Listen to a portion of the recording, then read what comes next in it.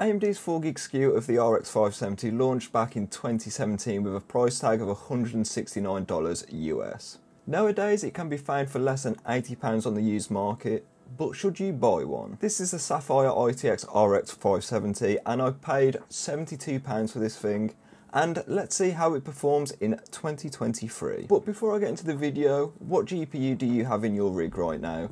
Are you Team Red with AMD, Team Green with Nvidia, or even now Team Blue with Intel? Let me know in the comments down below. Moving back to the RX 570, and it was targeted at gamers looking to play games at 1080p with decent graphical settings. And this was thanks to its 2048 shading units and 4 gigs of GDDR5 memory. The card that I've got on test today is the Sapphire Pulse ITX, and it's a good little card. It stays relatively cool considering its size. It stays around the mid 60s. And it doesn't even get that loud either. I did clean it out, which I did in a YouTube short, so yeah, this thing is going to be performing at its optimal performance. It also has a singular 6-pin PCIe power connector, and AMD recommend a 450 watt power supply to juice this thing up. So let's see how the RX 570 performs in 2023. I've lined up 10 different games for benchmarking today, and all testing is done at 1080p, as I do not recommend playing in a resolution higher than 1080p on an RX 570, especially the 4GB version. All testing is done on my testing system, which has a Ryzen 5 5600G, 16GB of CL17 3600MHz memory, a 1TB Sabrent Rocket NVMe SSD, and an ASUS Strix B550-F. As always, we're starting off with Unison superposition today, and we are starting off with the 1080p medium preset, where the RX 570 got 7040, which is pretty respectable. First game up today is F122, and in my usual wet Australian benchmark, we set the settings to the medium preset here, as I thought F1 is a game where you're going to like a lot of frame rate, and relatively there was quite a bit of frame rate here with 96 FPS on average, with 74 FPS for the 1% low. Performance here, really good. We are using quite a bit of VRAM, around 3.7 gig, but there was no stutters or anything like that to worry about, so these are the settings I would recommend playing F122 at. Next game up is Fortnite on the Chapter 4 map. This is the one that implemented Unreal Engine 5.1, which I did in a video not too long ago. However, I used the Pro settings at DirectX 12, and what this is epic textures and epic view distance, and everything else on low. So this gives you the best competitive advantage possible. And this got us 143 FPS on average, with 102 FPS for the 1% low. Fortnite is pretty notorious for them stutters, especially when you're just starting out, and even on DirectX 12 too. But performance here, pair this with a FreeSync Premium monitor, 143 FPS on average, totally great performance. You'll be having a blast playing Fortnite on these settings.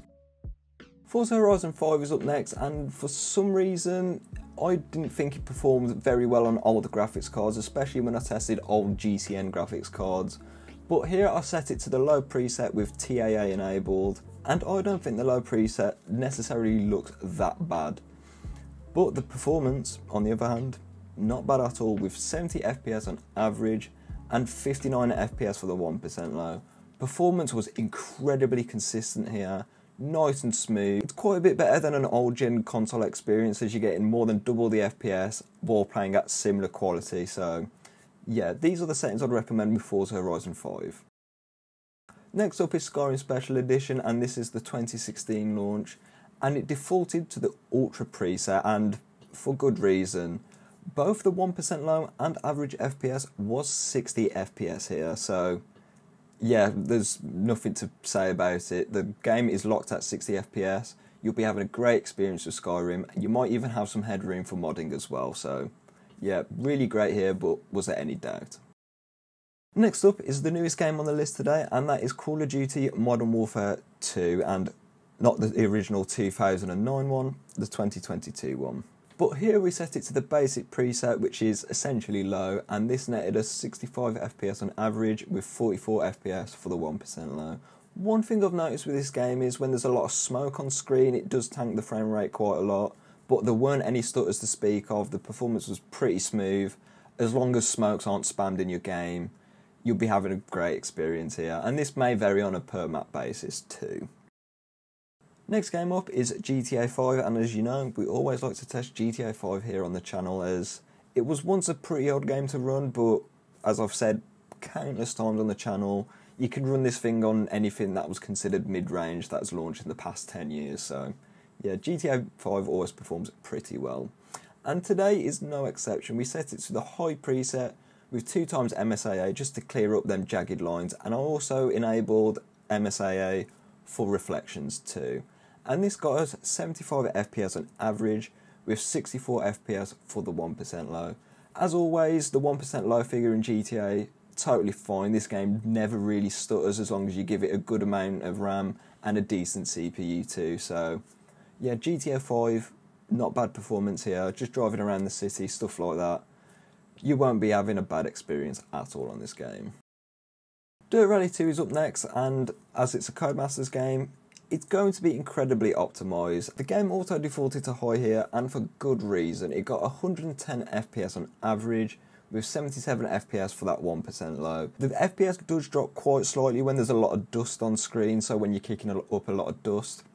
But to be fair, if you pair this with a FreeSync Premium monitor, I still think you're going to be having a great experience here.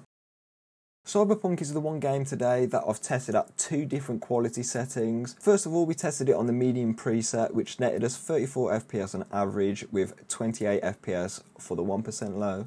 It does look pretty good here, but I did accidentally leave motion blur on, so you might get slightly more frames if you turn off motion blur. Personally, I never play with motion blur. It's that one graphical setting that I absolutely hate. So yeah, I didn't think it looked that good, but I could be biased because it had motion blur on. Switching it up to the low preset, which is what I recommend playing with this GPU at, it got 43 FPS on average with 35 FPS for the 1% low.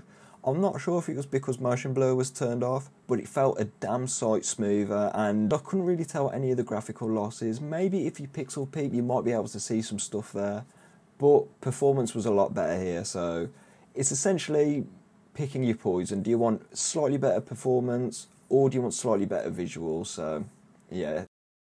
Next up is God of War, and this is the game that actually performed the worst today, which is pretty surprising because Cyberpunk was in the list, but however, we set it to the low preset here, and it got 46 FPS on average, which was pretty good, nothing to shy about, but this is where the performance gets bad, and that's within the 1% low. It stuttered a lot. It was borderline unplayable, and you got 22 FPS for that 1% low. This was incredibly poor performance. I'm not sure what was causing this. I don't think it was VRAM limited, but maybe if I get my hands on an RX 570 8GB, we could test this game again, see what the 1% low performance is going to be like. With all that said, I don't recommend getting an RX 570 just to play God of War, because you're not going to be having fun on this graphics card. Last game up today is Rainbow Six Siege, and it's going to be the complete opposite of God of War. This is because Siege is just that esports game and it's really easy to run. So here we set it to the medium preset, which is what it defaulted to, and this got 202 FPS on average with a 1% low of 143. Performance here, incredibly good. If you've got a 240Hz monitor, I'd recommend dropping this down to low. You should be easily getting over 240 FPS in this game. However, if you've got a FreeSync Premium monitor, 202 FPS, it's nothing to scoff at really. Great performance here.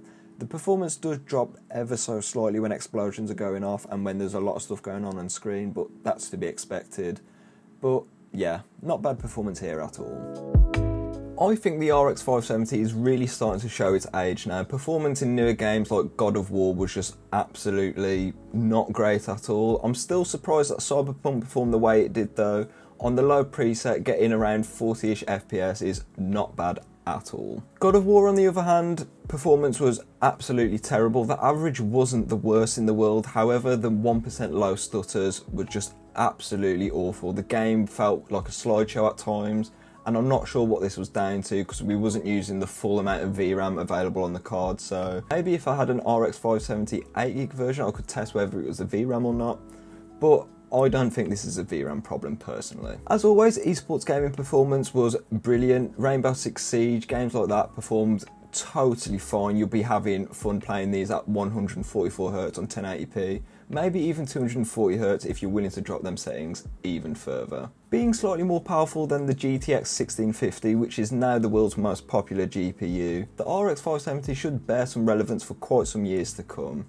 This is because most developers try to keep in mind that the world's most popular GPU is obviously what a lot of people are gaming on, so they want the most amount of people playing their game possible. Bearing this in mind, if you're willing to play older games and esports titles, the RX 570 is perfectly fine, especially with its DirectX 12 full support as well, so you won't be having any problems there.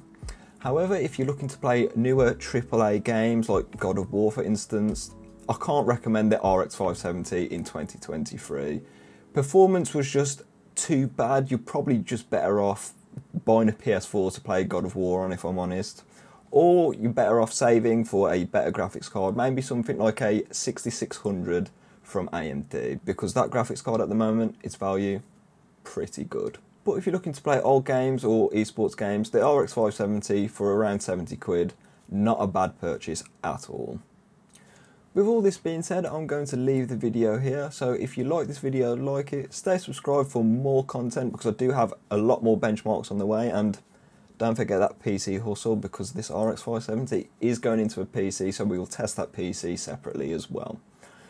And don't forget to subscribe if you like the content, and I'll catch you in the next one.